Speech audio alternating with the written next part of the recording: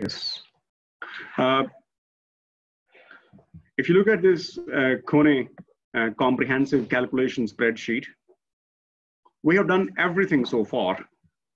We calculated the daily return, annual return, the daily market risk, annual market risk, daily total risk, the annualized risk, and everything. But this part, I haven't explained it. And I will not be able to explain it because we have not discussed a theory which is called capital asset pricing model, or as an abbreviation, we call it CAPM. This is the most widely studied theory of finance in the universities for the undergraduate programs. Capital asset pricing model. And this model, if you see, I don't like to the history, but this was by John Lintner, Jack Trainer, William Sharp. And this is an extension of this very famous professor, Harry Markovich. And so far, this theory, which is very simple, when I explain it to you, it will be awfully simple. And you will be asking me, how can this theory win 3 Nobel Prizes? And from time to time, this theory has won 3 Nobel Prizes in economics. I think in a day or two, they will also declare the next Nobel Prize award in economics. I think they have declared already in chemistry, biology, and literature. So maybe by tonight, they will declare who wins the next in economics. But anyways, this theory has won 3 Nobel Prizes in economics. If I need to explain this theory, I first asked you, have you seen, sorry? Have you seen in athletics, the hurdle race? I think it's the 110 meters hurdle race, I think, which is, or the different events, but have you seen the hurdles race? In athletics? Have you, Lotta? Mm-hmm. What is special about hurdle race?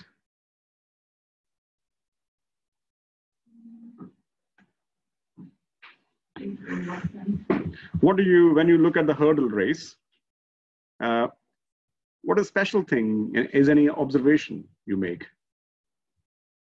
The obstacles for all athletes are the same height. In the same way, so can I say that if you want to win the race, you must jump at least over the hurdle? You know, I'm sure if you are running, I'm yet to see that if an athlete starts running and he collides with the hurdle, the foot collides with the hurdle, it will hurt you and you will not be able to win the race, basically. So the one quality of the winner of the hurdle race is that you jump over all the hurdles. Right?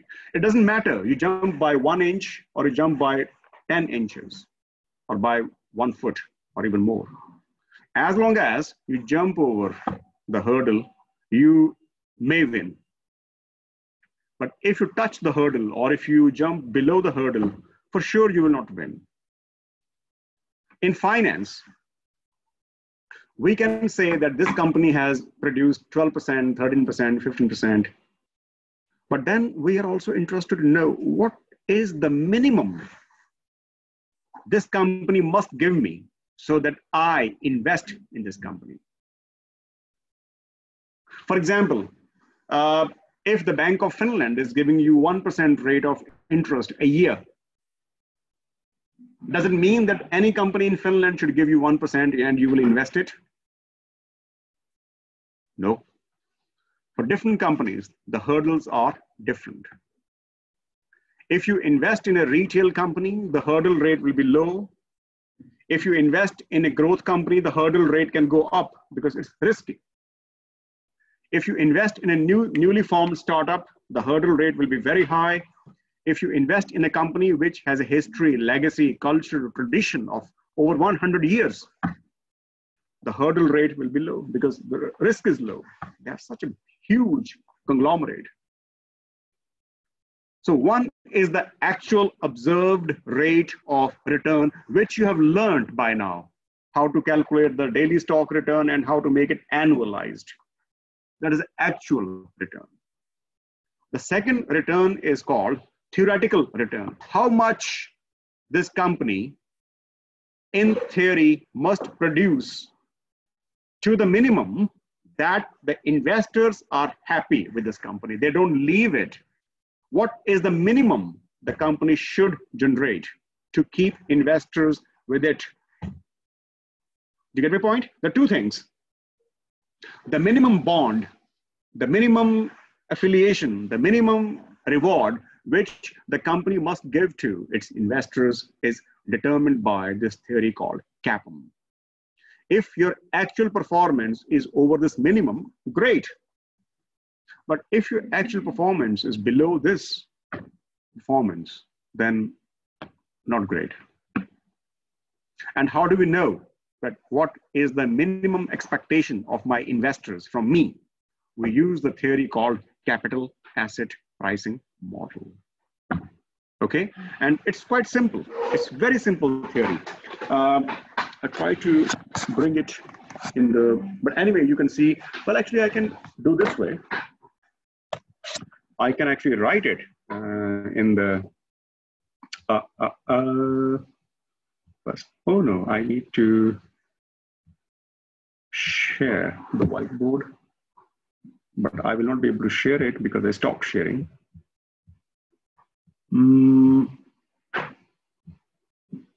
Pause, sure.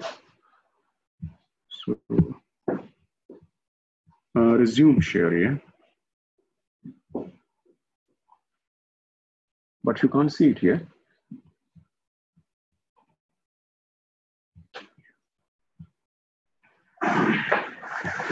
Now, if I have to, if I need to write some text, then CAPM is equal to R return. I will call it expected, is equal to risk-free rate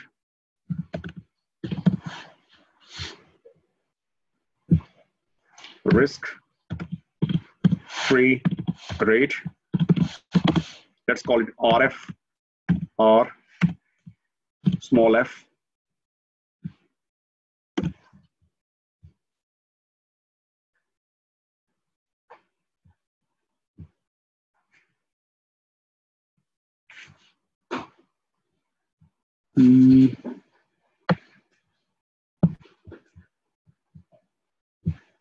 So this is R of, let me do it again. It's expected return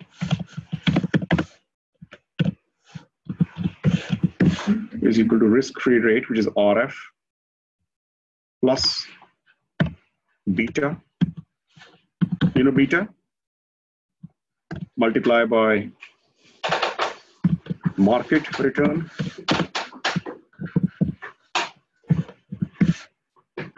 minus risk-free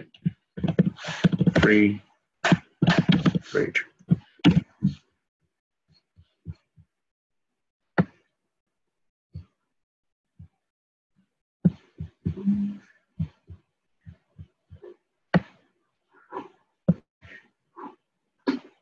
This is the theory by CAPM. That whenever, now we have seen in case of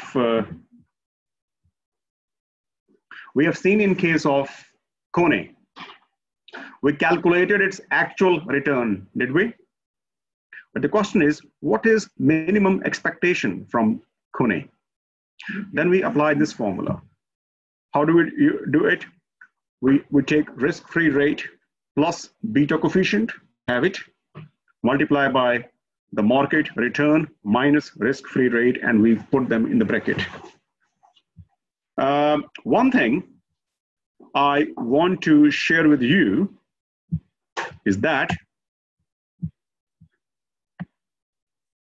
this second term, which is equal to market return minus risk-free rate, is also known as, this difference between the two terms is also known as risk premium. Risk premium. Risk premium, which means that how much market pay you more, or rather market risk premium, yeah? It's called market risk premium. So how much market is giving you more to compensate for the risk you take by investing in stock market and not by investing in the treasury bills or the bonds issued by the bank of the central bank of the country, right? This is called the market risk premium. Do you get my point? Mm-hmm. If you invest in the market, stock market, it's riskier than you invest in the treasury bills.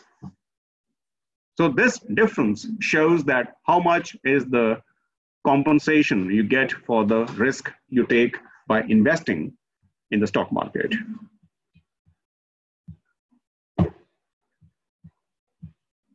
Now,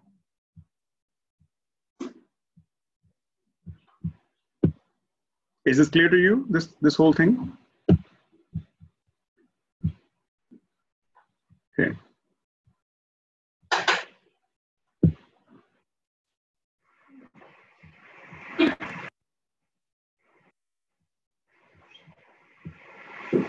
And this is the formula which I wrote. Risk-free rate is RF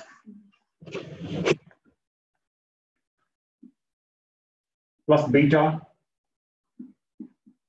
RM minus RF. RM is the market rate of return and RF is the risk-free rate. Remember, I showed to you. These are in symbolic terms. And this would be expected rate, let's say Kone. How much you expect from Kone? We know how much Kone has produced, but we don't know how much is the expectation from Kone. Well, it's quite simple. If you go to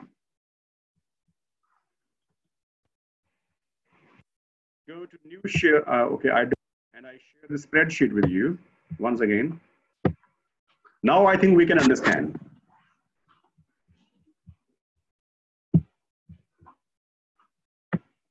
Do you know what? I write here expected return Kone, and I write that I calculate it by which model? CAPM. And this is what we get. H5, risk-free rate, H5 plus F2, F2 beta times bracket RM. H9. H9 is your annualized market return. H9 is annualized market return minus H5, risk-free rate. Once again, bracket closes. There we go, 17%. 17%. It means that 17%, as I said, that's why I gave you example of hurdle race. 17.46 is a hurdle. If Kone is able to give you 17.46 is able to give you less than 17.46, I will be very unhappy as an investor. I would find some alternative investment. I expect from Kone, based on its last 6 years performance, that it will give me 17.46. So that's like a benchmark. That one expected return, what an expected annual return. Yeah. So this is the expected annual return. And this is the realized, the actual return. And is it so that the realized return is more than expected return? Yeah. Thus, this difference between the two is called Jensen's alpha. It's a very important concept, and we use it in empirical research. In like many of my students who do thesis, they calculate Jensen's alpha. That this is a difference between what you do and what is expected from you. Do you get my point? Now, if you see here, we have three returns here. One is the company's return, annualized. The second is the market's return, annualized.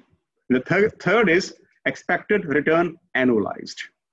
When you see this, and this, do you find something? Do you find some ideas?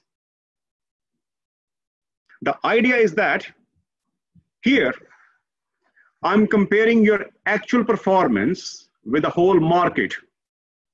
And when I compare this and this, I'm comparing you with yourself. What you do and what is expected from you. You see the difference? Do you see the difference? If I organize a test in the class, and my last 6 years experience shows that the average grades of the class are 3.5. And you are getting 4. So when I compare you with an external benchmark, you overperform, do you? Because my last 6 years average is that the average class grades are 3.5 and your actual grades are 4. You beat the average, you beat the market. Can I say it? But you have been a great student all year. You've been doing all assignments. Lots of participation in the class, everything was good. I was expecting that you will get 5. You got 4. When I compare you with the average grades, you've done a good job. But when I compare you with yourself, I'm disappointed. So I can say that my Jensen alpha is -1 because I was expecting you to get 5. You got 4. You beat the average, but you have not beaten your expectation, haven't you?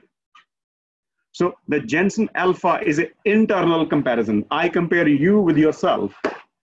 I compare your actuality with the anticipation.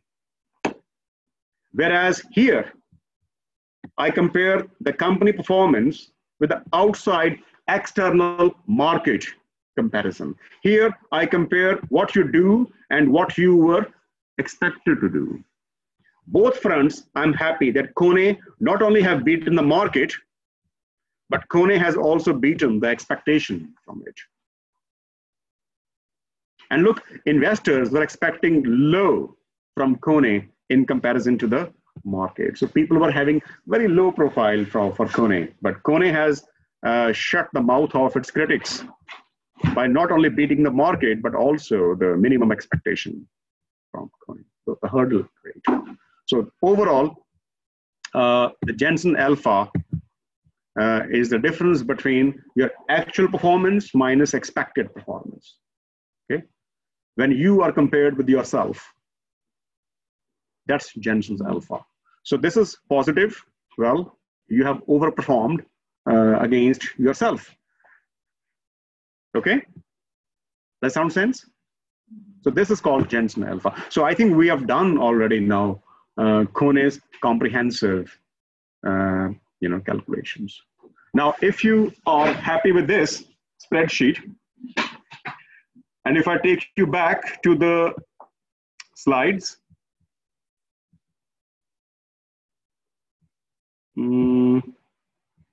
I share the slides with you now. And if I take you back, this is task 2. In task 2, what you require to do, you make a portfolio. Can you make a portfolio now? Can you? And by the way, in Optima, there is a spreadsheet called portfolio. So I just discussed with you how you can pick up some companies and make a portfolio. And then when you have the portfolio, you need to, last 3 years, you need to make a portfolio for, and you need to decompose the risk into, the decomposition of risk into systematic risk and unsystematic risk. Systematic risk and unsystematic risk. But when you look at the task 3,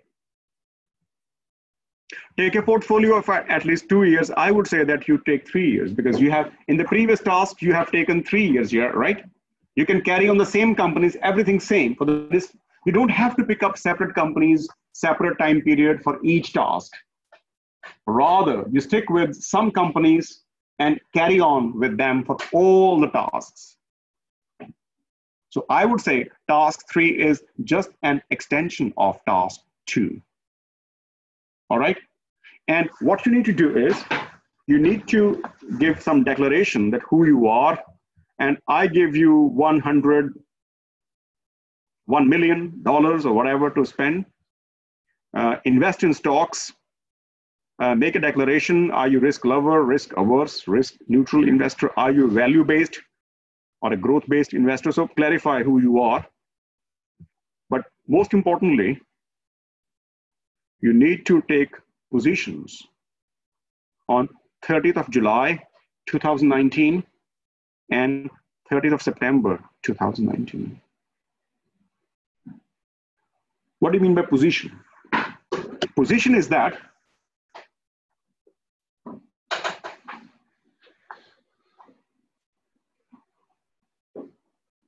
you take companies first based on who you are, value-based, growth-based. I prefer, of course, this can be a little bit plus minus. It's not I'm not very fussy about it. But I expect that you start trading from 10th January 2016. So you have firm X, Y, Z, and then you make a portfolio and you finish trading, not finish, but take a pause on trading on 30th of July, 2019. So you take the individual companies and then you make a portfolio out of it. Look at the portfolio spreadsheet in Optima. And then you take a pause of trading and find out exactly what we have done in Kone comprehensive spreadsheet. How much is your annualized return? How much is the expected return from you?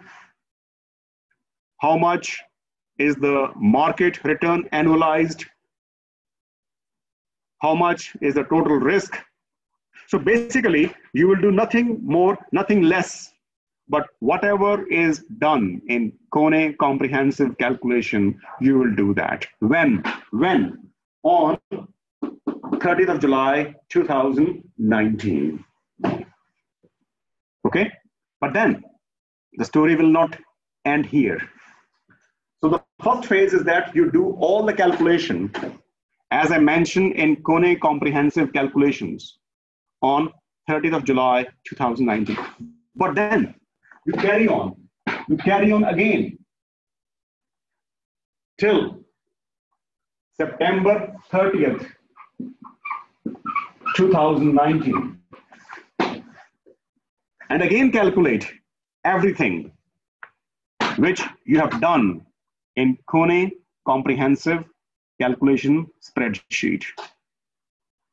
The reason I want you to do this calculation 2 times is that I want you to check, has your return increased more than in proportion to risk? Has systematic risk changed or declined, or has unsystematic risk changed or declined over how many months?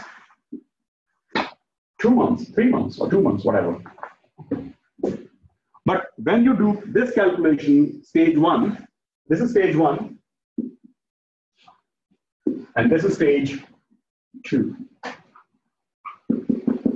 For each stage, your starting point should be 10th of July, 2016. Last year, a student committed a mistake, a group committed a mistake. What they did the first phase from here to here, and then they forgot. They calculated second phase only between these 2 months. No. The starting point from here to here, and then from here to here. Because 2 months data is not enough to make any conclusion. Do you get my point? So you don't even have to ask me what to calculate. Just do whatever is done in Kone comprehensive calculation 2 times. 2 times. And by the way, because you have to make some interpretations, don't you? What you do at the end, when this task is completed, that you have the annualized firm return, period 1, period 2. You have the annualized risk, period 1, period 2. You have the total systematic risk, period 1, 2. You have the total unsystematic risk,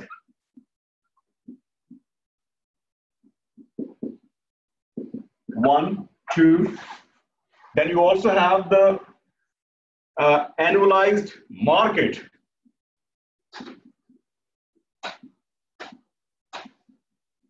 Return, 1, 2. Then you have the annualized market risk, phase 1, phase 2. And then what is left? You also have the CAPM return. What is expected from you? What is expected from you 30th of July may not be same as what expected from you 30th of September. Are you with me? Because the risk, things are changing. So then you also have the expected return, let's call it CAPM, by CAPM. Phase 1 or period 1 and 2. And then when you have this one, the difference between them will be called Jensen's alpha. Jensen's. It could be possible that you have beaten the market in this period, but not in this period. Who knows? So basically, if you look at all these variables, they are nothing but all the calculations you have done for Kone comprehensive calculations. But it would be nice after you do this calculation to put these numbers in some comparison table so that you can, when you explain it, you have uninterrupted arguments. Okay? And as a matter of fact, if you do this thing, then your task 4 is automatically included because that's what you're required to do, Jensen's alpha. right? Because in this Kone comprehensive calculation, I also cover Jensen alpha. So primarily, your tasks 3 and 4 can actually be combined. I mean, if I asked you, hey, where is your task 3? Where is task 4? You say, Shab, we combine it. I have no problem. Please do it. Because task 4 is exclusively based on Jensen's alpha, yeah? But you can also compress, because if you go by Kone comprehensive spreadsheet, I've done Jensen's alpha there as well. So if you want, you can combine task 3 and 4. That's all I have to say. But when we come back after break, I will discuss a little bit conceptual thing of Jensen's alpha. Here I've done something opposite. I have explained to you already how to calculate Jensen's alpha, but I will go into a little bit of more theory of Jensen's alpha when you come back. Okay? So that's it for today. Thank you very much.